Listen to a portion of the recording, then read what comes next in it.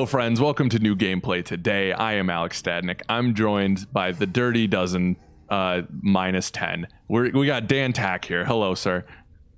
I'm proud to be one of the Dirty Dozen. Who are the other 10? Well, that is for the next GT. Stay tuned. And then the other founding member here, Marcus Stewart. Hello, sir.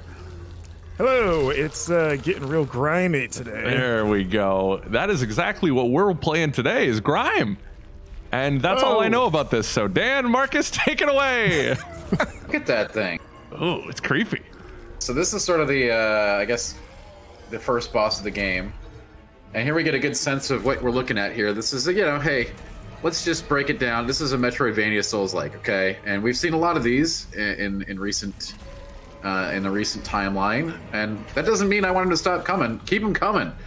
I seem to, you know, the more the merrier in this world of ours. For sure. So yeah, we're fighting a boss here. You can see the pulsing red things. You can't parry those, but this game has a pretty advanced parry system called absorption.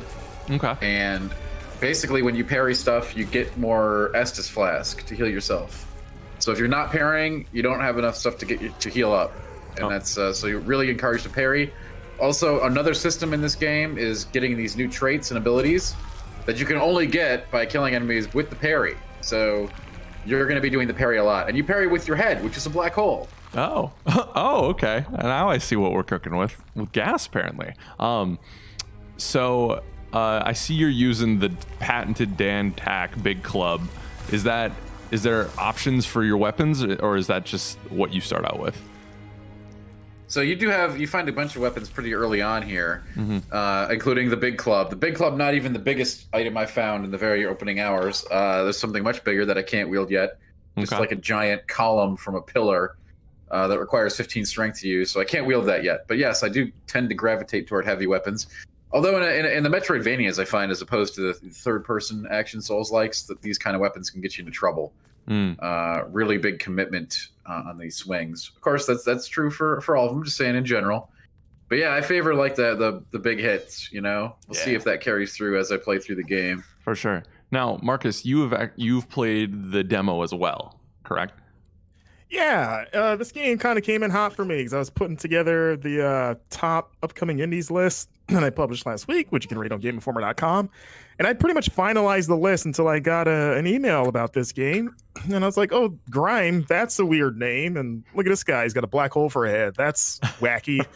Oh, there's a free Steam demo. Well, I'll check that out. Why not? And yeah, I went into this kind of pretty lukewarm, like Dan kind of joked earlier. It's like, okay, Souls-like Metroidvania, you know, that's a dime a dozen, right?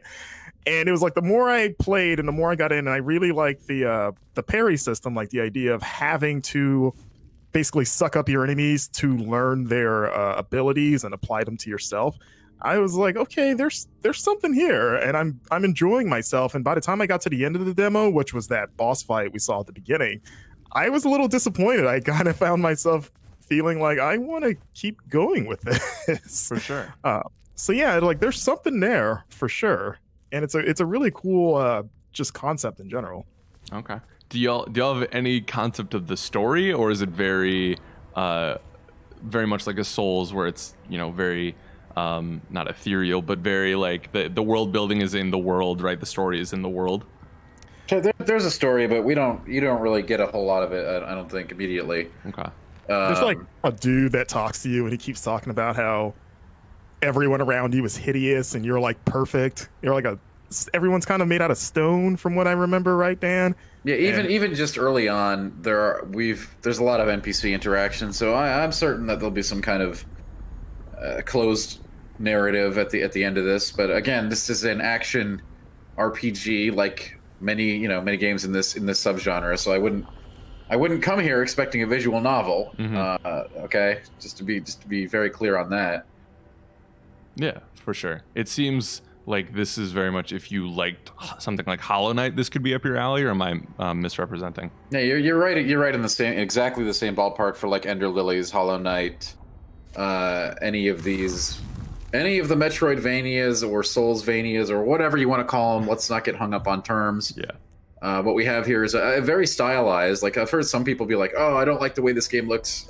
You know, I kind of dig it. It's very unusual, and it probably won't work for everybody. But it's kind of like just like this really creepy and grim painting kind of style to it, and it's intrigued me. Surreal, like that opening area, you see like eyeballs staring at you, and all the architecture, I guess, like the stone. And what you were saying about Hollow Knight, I think that sticks too, even with the map system. Because if I remember correctly, like you don't really see the whole map until you get to like checkpoints that kind of reveal it. In Hollow Knight, you have to buy the map from one of the characters. Yeah, exactly. So like you find beacons in this game that I think give you some more clarity to the areas around. Although again, I'm hardly an expert. We're seeing I'm about an hour farther than this footage. Okay. Like I said, I'm intrigued by what's to come. It's interesting getting new traits and abilities and weapons as I try to increase my stats to use things, and just kind of like exploring around, trying to find stuff. There's like there might even be too many secrets in this game. Like there's just like if you see a wall, you basically are trained to try to break it. And there's so many of them, so many breakaway walls and secret passages and stuff like that. Yeah, it's like a bad marriage. Too many secrets. Ooh. Oh, yeah, getting real on NGT today. I like it. Exactly. I'm not married, by the way. You're not speaking from experience. Not anymore. We're too many secrets. Hey, that's the secret. Is that she doesn't know that we're not married anymore. Oh, that's awkward. It sounds like you have a lot more to deal with off this episode. I was too busy playing Grime. It's very, very grimy of you, my friend. Cool. So, and for something like this, I think that's why Hollow Knight is so, no game's perfect, right? But like Hollow Knight really nails the feeling and the controls of the Metroid Souls-esque game. Are the controls pretty solid here as well? Are you finding you're battling with one element that I think I need to play, but I do not find them quite as good control wise as say Hollow Knight. But they're certainly good. They're solid, but they're not Hollow Knight in terms of snappiness. I don't think, and that's okay. Again, it's hard for me to say accurately since I've been using the big old honking two-handed club, right? Like that is not exactly a finesse weapon. No, it is not. Yeah, but the parry timing, you do have to get it down, and that takes time. Yeah, you're not doing a bunch of crazy combos, like you said. It's a little bit more deliberate, even with faster weapons. Like I got like daggers or something that you like. It's a little lighter weapon, and kind of like Dan said, like it feels fine, but not as good as something like Hollow Knight or even Ender Lilies for that matter. Oh, interesting. Yeah, I think Ender Lilies was also had just snappier animations, I guess. But this is not me whacking at this game. I mean, though, we're doing a new gameplay today because I am intrigued by it. But like, yeah, perhaps not as responsive as Hollow Knight or Ender Lilies. For sure. So maybe this is, if you're interested, right, and you've already played Ender Lilies this year and want some more, like this could be a good not palate cleanser, but something to keep that fun going. So yeah, keep the party going. Indeed. Keep these these Metroidvanias don't look like they're slowing down anytime soon, and I'm all for that. I'm a big fan of the subgenre, so yeah, let's keep it coming. More Metroidvanias. It's a beautiful thing, gentlemen. Thank you so much for your time. If you are interested in Grime and you're thinking to yourself, oh God, it's gonna be years before I play it. Wrong. It's out today on PC and Stadia, apparently.